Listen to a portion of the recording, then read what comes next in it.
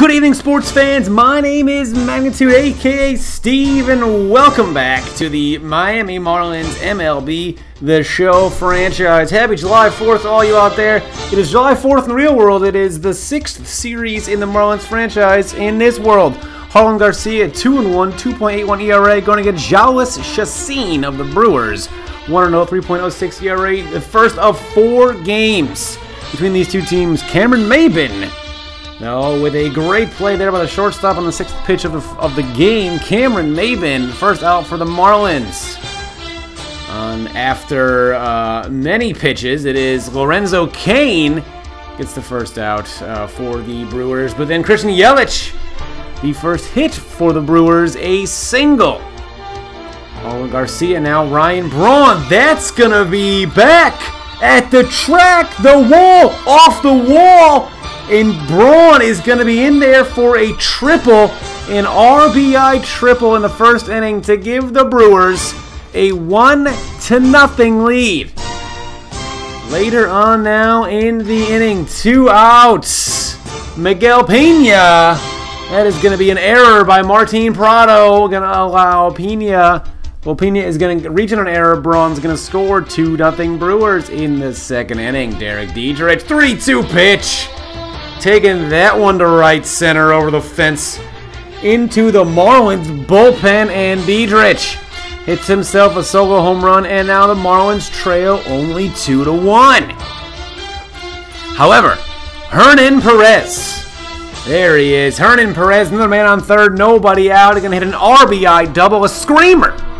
If baseballs could scream, that one would be doing so. The Brewers now lead 3-1. They have a man on second base with 2 outs. Jarlin, the Marlin, come back from this one. 0-2 pitch to Lorenzo Cain. Strike 3 after the man moved to third. And then with a man on third base, Christian Yelich gonna fly out weakly there to end the inning. So that will do it for the second. Here in the 4th inning, Justin Bour, first pitch of the inning. That's not even close to staying in. Justin Bour, number 41. It was top of the 4th inning. The score was 3-1. There you go. We just put two things together that don't match at all. It is 3-2 now. That error looking huge for the Brewers.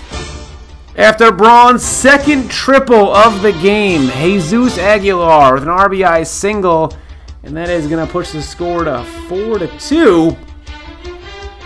In the 9th inning, same score, Martin Prado bounces out. That was a base hit from the start, but he bounces out to end the game, and the Brewers lose 4-2. They drop 5 straight now. They've lost 5 in a row, and they fall to 9-9. The Brewers, they move to 12-8. I'm pretty sure I dropped a pen of some kind. It's a phone charger. No big deal. Drop that. That's fine. Happens all the time. The Brewers, 12-8, and the Marlins have now lost 5 straight, which is obviously less than ideal. Not a position that you want to be in if you're a Marlins fan, Marlins player, or part of the Marlins front office. That is what it is. A poor offensive day by the Marlins. And, of course, guys, check out the website below in the link in the description. And those, it's a link to every single game as they happen and box scores for all those games. But here we go. Game 2 of the series. Game 19 of the season. Jose Urena trying to stop the skid of the Marlins. They lost 5 in a row, as I said before. Versus Jimmy Nelson, 1.2 ERA, 3.6. 1.2. Jimmy Nelson is 1-2, 3.86 ERA. Jose Urena is 1-1, 3.66 ERA. The first inning, Cameron Maybin walks on 4 pitches. That's what you want to see to open the game. If you're a Marlins fan, Miguel Rojas is going to go ahead and take the very next pitch of the game for a single and the first hit, and the Marlins have something going here in the first inning. 5 pitches, and it's been 2 base runners. Justin Bour now, the number 3 hitter, runs the count 3-1, then runs 3 men home. Justin Bour, a colossal home run to right field, towering blast. Only 10 pitches were thrown, and the Marlins lead 3-0.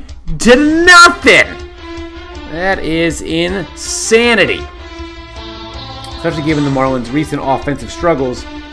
They now lead 3-0 before the first out has even been recorded, before Urena has even taken the mound. But Louis Brinson, the multi-dimensional Louis Brinson, as they say every time, therefore I say every time, the first out for the Marlins, and Derek Dietrich now is going to be a man. He's going to be at the plate right there. There he is, a man on first. That's going to be a simple. Oh, that's a deep fly, but yeah, didn't really get much of that for the out. And finally, the Marlins, the 27 pitches are done in the first inning. There was Justin Bohr's mammoth shot.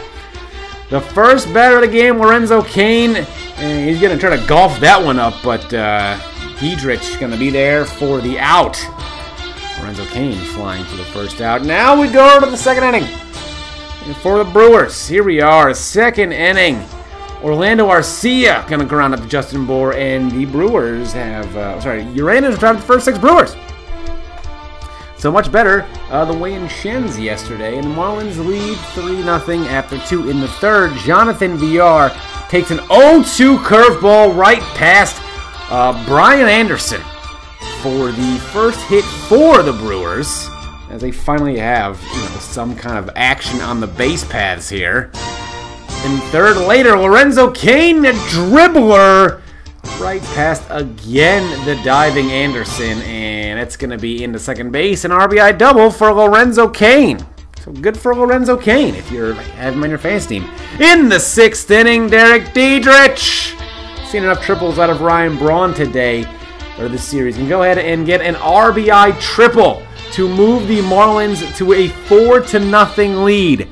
4-1, I apologize.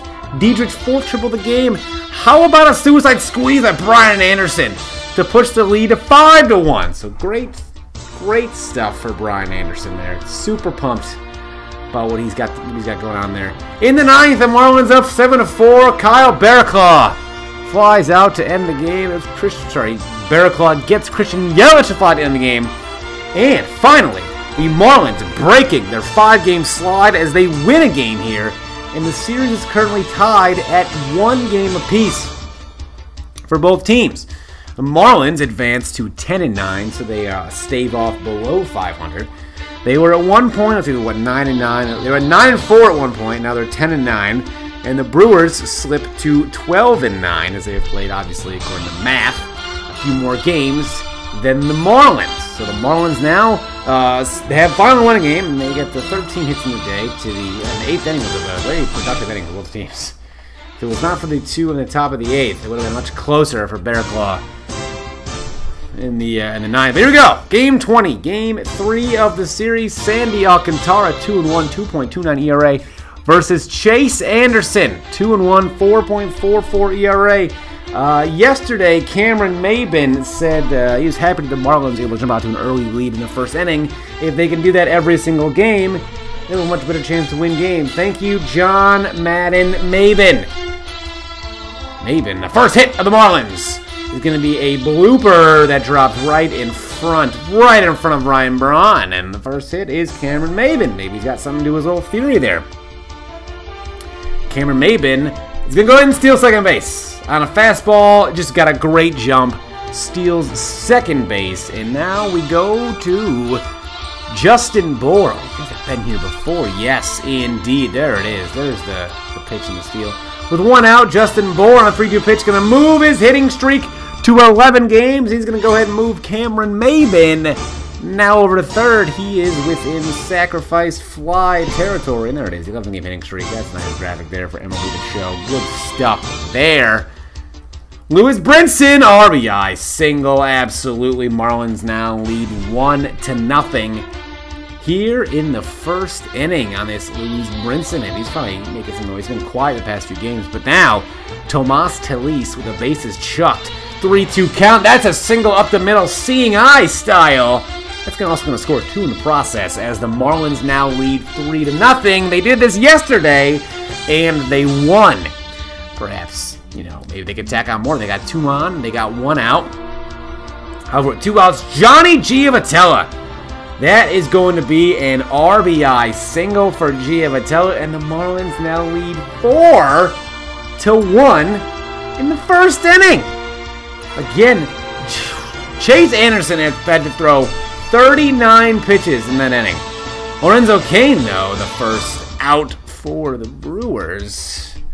See lines out there to Braun on 2 pitches. And now Ryan Braun, or not the Boar, but Ryan Braun will be the first hit for the Brewers. He takes a fastball down, and he's going to go ahead and just scoop that one in center field. The first hit, but he will end up being left there as that runner will end up being essentially meaningless.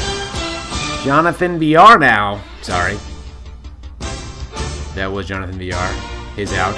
Justin Bour with a man on. God, there's so much editing that had to go through all these videos. Every now and again I miss a clip.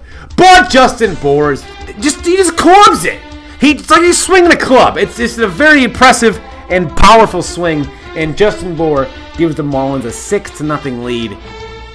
Here, Chase Anderson had a rough day. 88 pitches to just rough. In the 4th inning, no less. Just a rough day for him. That ball was clobbered. Good God. Jesus Christ. One more time. Why not? Let's just see that in slow. Just clubs it. How about in the 6th inning? Cameron, maybe that's a home run too. And it is. It is a 2-run home run. And the Marlins push their lead to 8-0 in the 6th inning. They really are pouring it on now after a 7-3 win the day prior. They now lead 8-0. And they're really helping their pitchers out because the bullpen has been a little less than stellar lately, and they're really trying to make that a non-factor. That's the way to do it, by swinging up a shitload of runs. That ball booted off Giovatella's glove. So run scores. RBI. They gave him a single. RBI single. 8-1 Marlins. Ryan Braun is just very productive. God. In the 9th inning, though. How about that? In the 9th inning. Let's escape to the 9th. There it is. It's going to be Brad Ziegler. Going to get Jet Bandy to ground to game and double play. The Marlins win 11-3. Yeah, a lot more runs happened. They did, but they really got 8-0. Now, kind of that doesn't make a difference. The Marlins, 2 wins in a row now. They moved to 11-9 through their first 20 games of the season. If you extrapolate that through 162 games, you get about 8, so you get 16 games over 500. And by the end of the year, that may be good enough for a playoff spot, because certainly had a 5-game losing streak in there, and then opened the year by losing the first 3 in a row.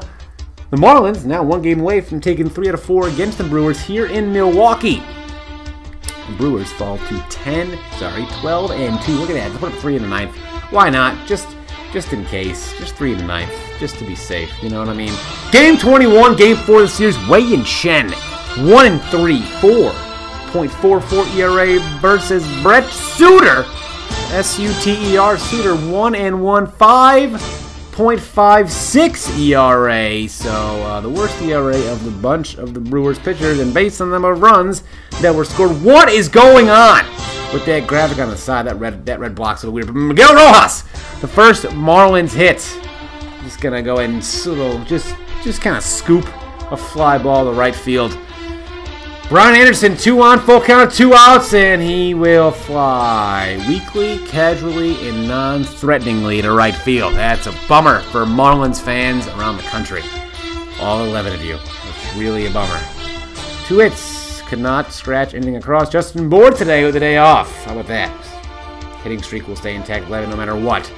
How about Wei-Yin Chen? First 3 pitches, all strikes. What a changeup. Just Jonathan VR striking out on 3 pitches for the first out for the Brewers. So that was a very commanding use of the pitches by Wei-Yin Chen. English is not my first language, apparently. But Carlos Santana, baseball, not his first sport, as he strikes out looking in the inning. Wei-Yin Chen, 2 strikeouts and 8 pitches. Not bad. It's called efficiency. We win the 4th inning. That's Brian Anderson, a 2-run home run. A 2-0 Marlins lead. We go all the way to the 4th.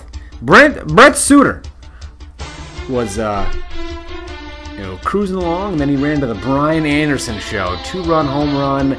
2-0 Marlins. Later in the 4th inning, JT Realmuto, man on second base, hits a single in the left field, and the runner is sent.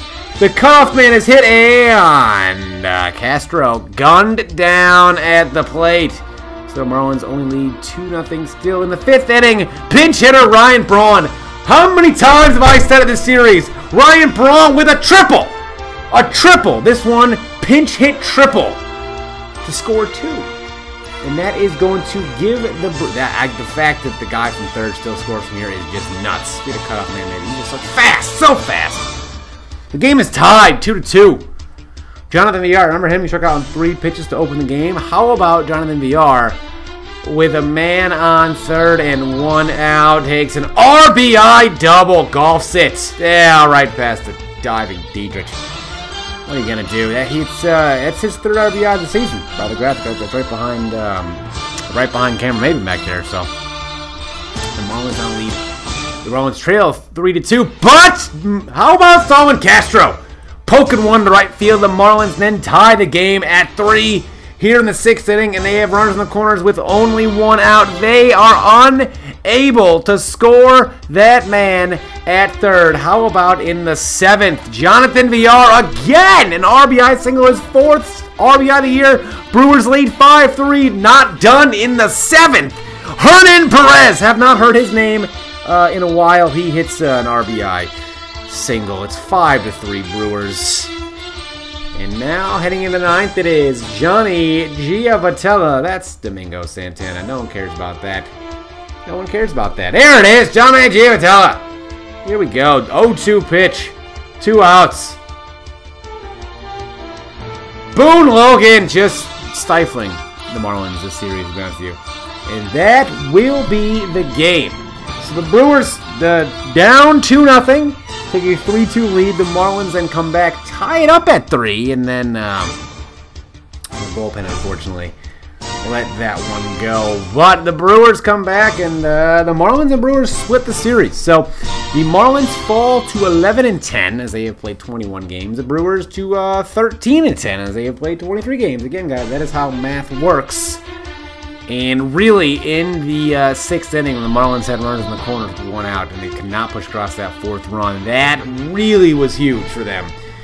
And unfortunately, Boone Logan, just a 2nd save of the series, a 2nd save of the season, but really is not giving up a run yet. It's been like 9 or 10 innings of him not giving up a run. But that being said, let's just let this one roll out. Player that Javi Guerrero, not a good outing as you guys saw. But here we go, the stats of the series. They both went 2-2, and of course on the season they're 2-2 against each other. The first time they've played each other all season. The Brewers, which run it down, had scored 16 runs to the 23 of the Marlins. The Brewers had 36 hits to the 50 of the Marlins. The Brewers batted .261 to .316 of the Marlins. The Brewers had 1 home run to the 4 of the Marlins. The Brewers team ERA was 5.75 to the 4.23 of the Marlins. Brewers pitchers had 19 strikeouts. The Marlins pitchers had 31 strikeouts. The largest margin of victory for the Brewers was 2 with the 5-3 win. And the largest margin of victory was 8 for the Marlins with the 11-3 win. Guys, this has been the 6th series. We play 3 against the Dodgers. Coming up next, be sure to be subscribed for more if you want to take a look at that. Check out the website for game box scores for all the games and all that great stuff. And I'll see you guys next time.